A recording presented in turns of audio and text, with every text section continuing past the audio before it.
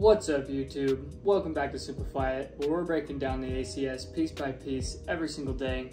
I'm Garrett, a flight instructor, and today begins Task B. So we're starting out with the first section of Task B, which is certificate location and expiration dates, or PA.I.B.K1a. And if you look at the format, the subsections in Task B have one subsection with subsections that are labeled A, B, C, and so on and so forth. So this is A. There's not a ton that goes into this first subsection.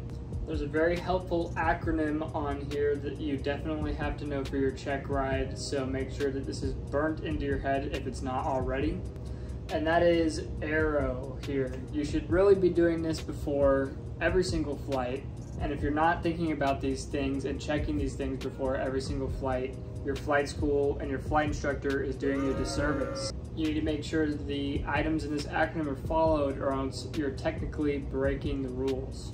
Alright, so we've got the information laid out twice here, one for the actual acronym and one where you can find the information in the FARs. So the A in ARROW is Airwothiness, and this is referring to your airworthiness certificate. So every plane in civil aviation is going to need an airworthiness certificate, and it's essentially a certificate stating that the plane is airworthy. However, it's invalid if your plane is not airworthy. As for the list of things that makes your plane unairworthy, it's too extensive for one video to cover. But as we go through the ACS, we're going to be talking about tons of different things that make your plane unairworthy. So make sure you subscribe to stay tuned for those videos. So for airworthiness, what you need to know for your check ride is that there's an airworthiness certificate that every plane needs to have, and that it never expires as long as you comply with federal aviation regulations and keep the plane airworthy. The airworthiness certificate is valid. That's essentially what 21.181 is laying out, that it never expires as long as you keep the plane airworthy. The next regulation for airworthiness worth noting is 91.203 Alpha 1 and Bravo, and this regulation essentially states that the airworthiness certificate has to be visible to all passengers that enter the plane. You can't have the airworthiness certificate just stuffed in the baggage compartment. It has to be somewhere that any passenger gets in, they're going to be able to see it. Alright, next in the acronym is R, which is going to be first registration. Every plane that needs an airworthiness certificate also needs a registration certificate. This is the same concept as your car needing a registration certificate. And the regulation for registration is the same, 91.203, but Alpha 2. This just says that essentially you have to have that registration in the plane as well. And the rules for registration have changed multiple times. It used to be 3 years. Before that, I'm not sure what it was, but at the time of the making of this video, registration certificates last 7 years. The next letter in our acronym is another R, the radio station operating license or operating permit. I've heard it called both.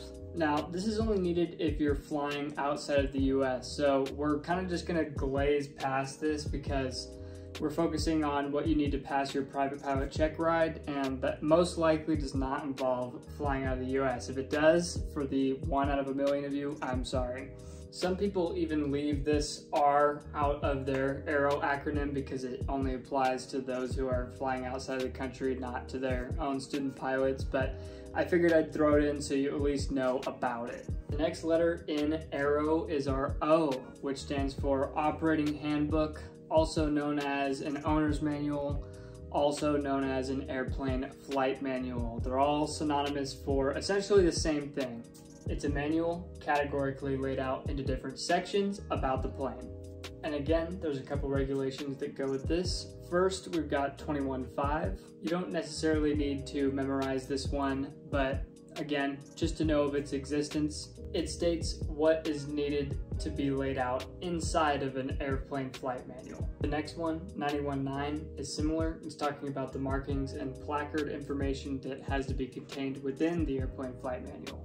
And if you're going to have an operating handbook instead of an airplane flight manual, it has to follow the specifications of the flight manual laid out in these regulations. As long as it does, either one is fine and both functionally serve the same purpose. What you need to know for your check ride is that there is an operating handbook for your plane.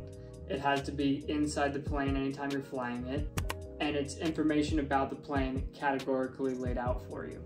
All right, and the last letter in our acronym ARROW we've got is W, which stands for weight and balance. And this is referring to the weight and balance information found inside your pilot operating handbook, or POH as it's called. Essentially, every piece of equipment that goes into your plane and stays in the plane and is part of the plane's weight has to be included in the plane's weight and balance information in the POH. When you have your plane sitting there and you take out its usable fuel and its usable oil, and you have just the plane and its components, equipment, seats, all the things that stay in the plane, that's called your plane's basic empty weight. And a change of more than just 1 pound of this basic empty weight constitutes an entirely new set of weight and balance information in your pilot operating handbook.